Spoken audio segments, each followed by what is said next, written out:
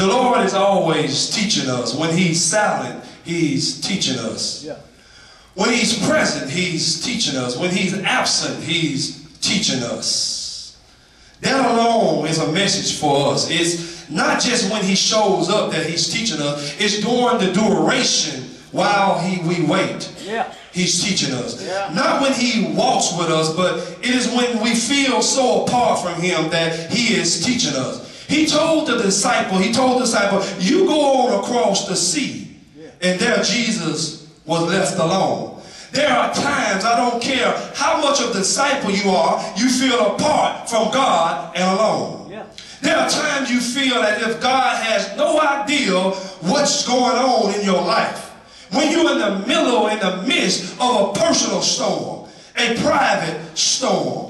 Just because you go to church doesn't mean that you're not having personal storms. I stop by to tell you, if you're going through a storm, at least have the benefit of company. The disciple had an opportunity to walk with Jesus, to talk with Jesus, to be instructed by Jesus, to be corrected by Jesus. But now the instructor have stepped out of the room and left them alone with their tools, alone with their own tools. And it's what you do when you are alone that determines how much you really have learned. It is when no one is looking how you react to the issues of life. And sometimes I'm concerned with our faith teaching. Sometimes we say, if you have great faith, you won't have to go through anything. But if you don't go through anything, how would you know that you have great faith? It is the storms of life that educate us to where we stand with God. The Bible said in the fourth watch of the night, the most intense part of the night is when the disciple was away from God and the storm arose. I need to tell you this morning, there will be storms in your life. Just because you're having a storm in your life doesn't mean that you're not a Christian or there's something wrong with your faith. The storms are like a test for you. It's through the storm that you can evaluate your progress in God. You don't have to be afraid if you have taken your classes and done your homework, because when the storm comes, you can rise like an eagle above the storm. Because if God be for us, who can be against us? What storm, what lightning, what calamity, what crisis, what disorder? If God be for us, what tumor, what cancer, what enemy, what job, what boss? If God be for us, what company, what credit report, what curse, what demon, what God, what band, what woman, what time, what jail? If God be for us, what predicament? If God be for us. You see, it was out of the presence of God that Peter discovered the provision of God. Peter said, if you are present, God, provide for me to do what you are doing. All right. Because whenever God present is, wherever God present is, His provision will be also. Let me say that again, because I don't think some of you get. I said, wherever God present is, His provision will be also. God will never show up with present and not provision. It doesn't matter where. If He shows up, if it's in the desert and there's no water, He will be water.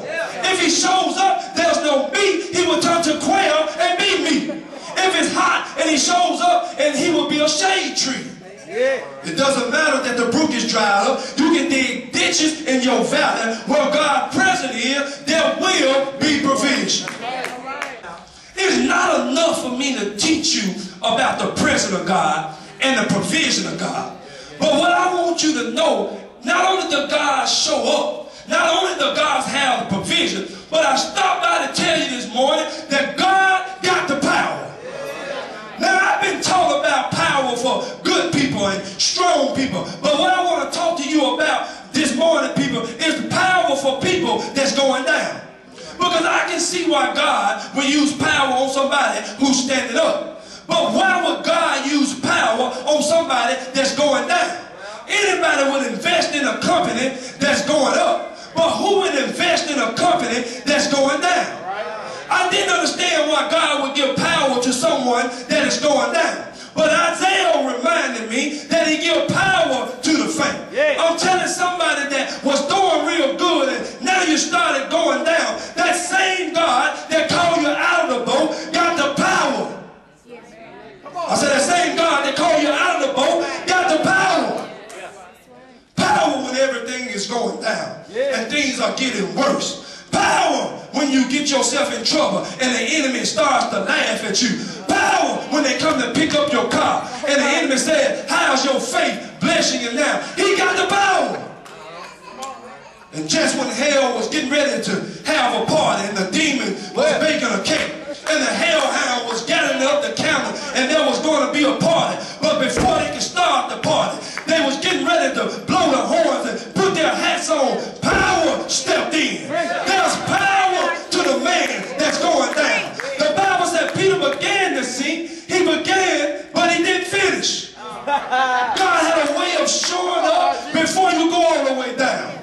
Though he fall, he will not utterly be cast down. I got to stop right here. I got to stop right here and tell you many of the time I began to seek, but I would have sunk had it not been for the Lord. That was on my side. Touch your neighbor. Somebody touch your neighbor and tell them, say, neighbor. Come on, y'all. Say, neighbor. I began to sink, but before the devil. Say it again, but before the devil could take me under, the Lord stopped by with power and began to raise me up. Somebody say I'm back. The power of God will pull you out, church. Right when Peter was began to sink, he pulled him out. Listen. I don't think y'all really appreciate that. John, come here. Listen. Right here, when Peter began to sink, he was sinking. Sing, John, sing. Sing. I'm not going to hold him too long.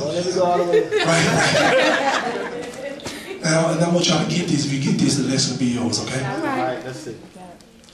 When Peter began to sink,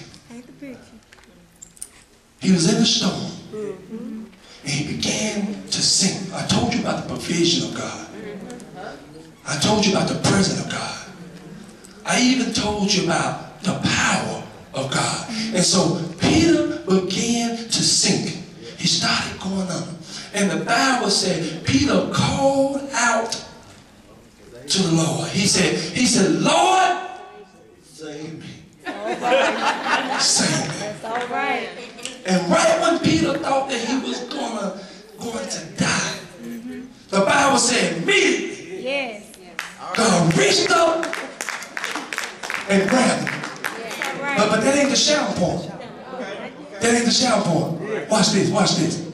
I need for you to understand that there still was a storm. I need for you to understand that the wind still was blowing. It still was raining. The thundering still was thundering. But the Bible said, right in the middle of the storm, when Peter thought that he was going to die, that the Lord reached down and immediately picked him up. You know what they did? In the middle of that storm, they began to walk. Yes, all right. In the middle of the storm. That's your shout point, church. Thank you, John. That's your shout point. In the middle of the storm. That's the purpose of God. That's my final point, y'all. That's the purpose of God. His purpose is to let you take a walk in the middle of your storm. His purpose is he's going to let you walk on the thing that had you under. When you get in the purpose of God, when you truly get in the purpose of God, no weapon formed against you shall be able to prosper, and that's your shout point. Sinking deep in sin, far from the peaceful shore. very deeply stank, then sinking to rise no more.